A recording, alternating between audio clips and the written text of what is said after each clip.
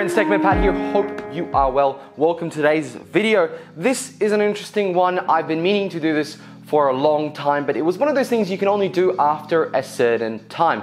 Now, I made a review of this here Dyson Hot and Cool. It's a app controlled fan. It also heats and it has a filter, a HEPA filter in there. Now, there's been a lot of discussion on that video about what it actually can and cannot do.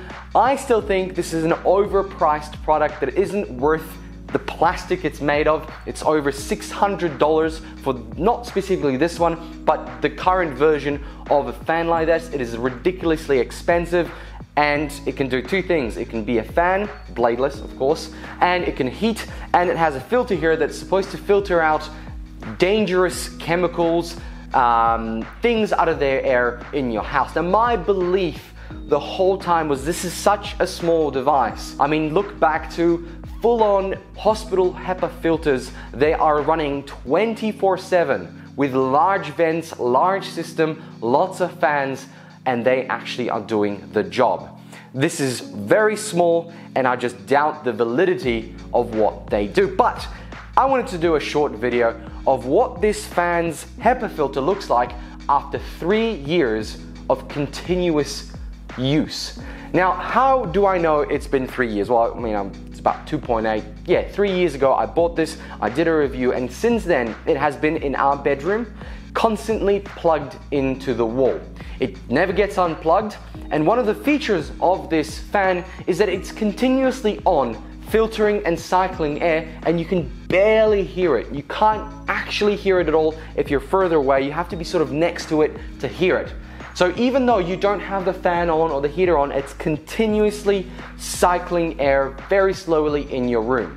It's kind of trying to achieve what I mentioned with the hospital. It's trying to achieve the air filtration system by constantly being on.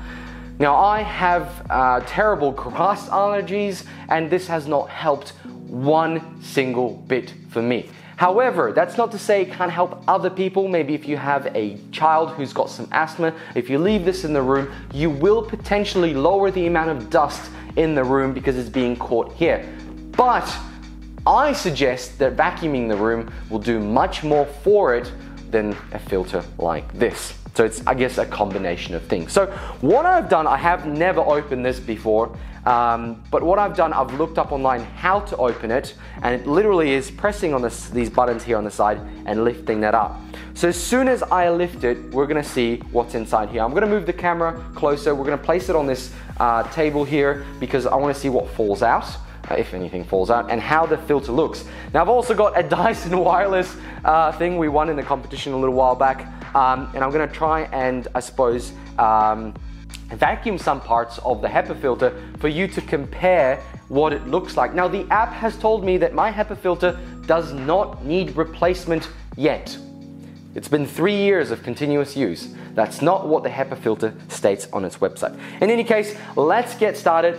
Let's see what it is like inside. Now, I guess I could also call this an instruction on how to take apart the Dyson fan. So let's start. There are two little buttons here on the side here that you press into, and there's the same one on the other side that you also press into. When you do press into it, you push and lift. If you press hard enough, it should start popping open. So I'm gonna start lifting this. Oh, there it is. There's the filter. Now, I expect this filter to look like this because it's been on for 3 years. Nobody cares about changing it, but it also means that it's been gathering a lot of dust. Now, if I just sort of drag my finger across, yeah, that's a lot of dust there. So what we're gonna do is let's take the filter out itself.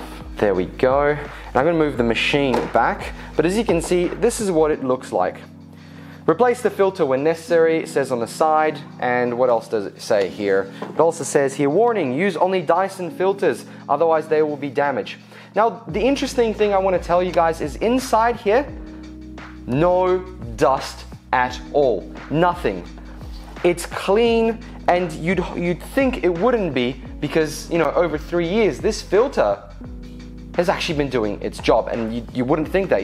People don't sort of realize that maybe sometimes filters actually work. Now, I don't know what it looks like inside the actual fan blades, and I don't really care, but the HEPA filter has certainly been doing its job. So let's put that to the side now.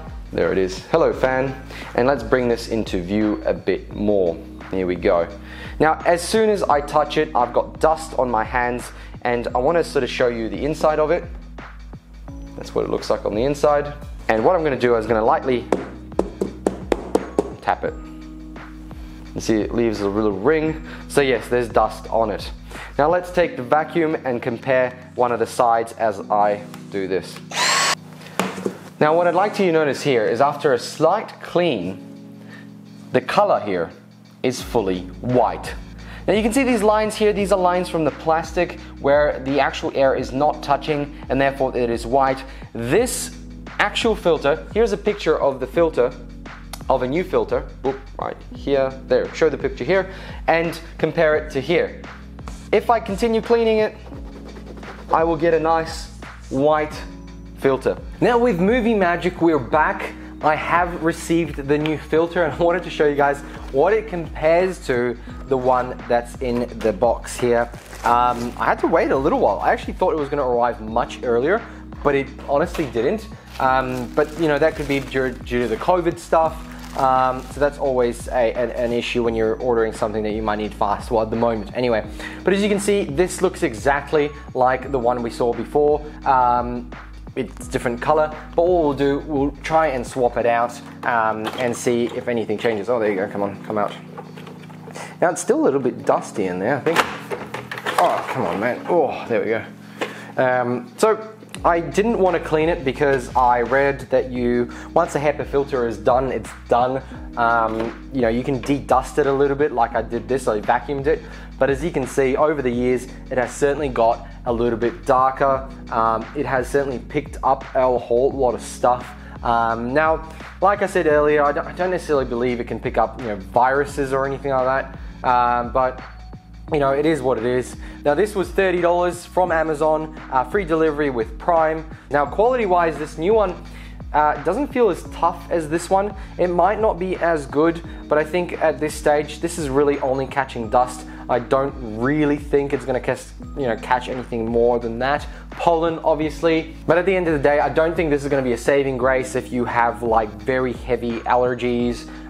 It is going to reduce the dust in the air, that's for sure. And that's really what I think they should be talking about. It's not going to remove smells from your house. It's not going to remove fumes. This isn't certainly not what it's going to do. There you have it, folks. It is back in there and we're ready to go. This Dyson is now clean. This can go in the bin. So you have to replace these filters twice a year, and if the cost of $30 for this specific model, you're looking at $60 a year. It's not too much, but if you don't replace it often enough, you're going to lose the actual quality of what this is supposed to do.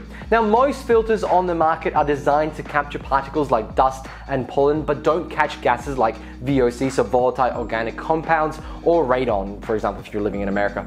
That would require an absorbent like an active carbon. In fact, the Environmental Protection Agency warns that functionality of air purifiers is limited to terms of filtering out gases, and that you most frequently replace the filters for optimal functionality, usually about every 3 or so months, so even more than twice a year.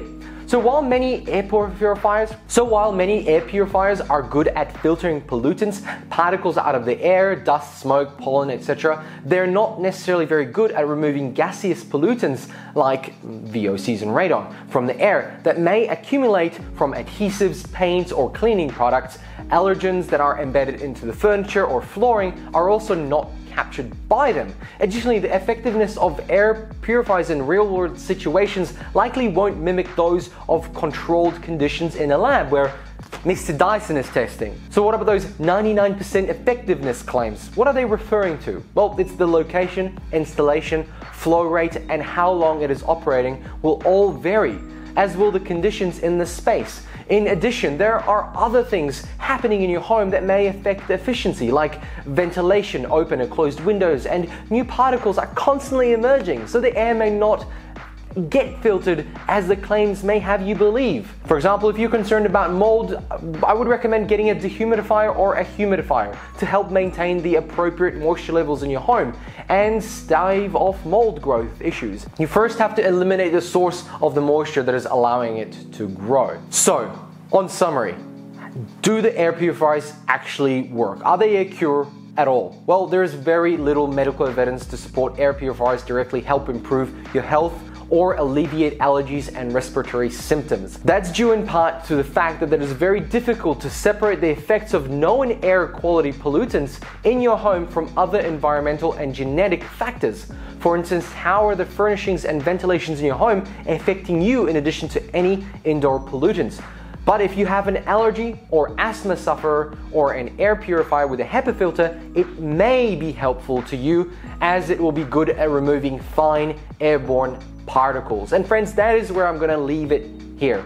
This is not a save-all, be-all, and end-all cure to your air problems. There are many other issues. And if you have a home with a built-in HEPA filter around your whole home, an industrial HEPA filter, you will get better results than something like this that costs a ridiculous amount of time and it is just a fan with a HEPA filter. Friends, thank you very much for watching. I hope you enjoyed this video. I'll catch you guys in another one.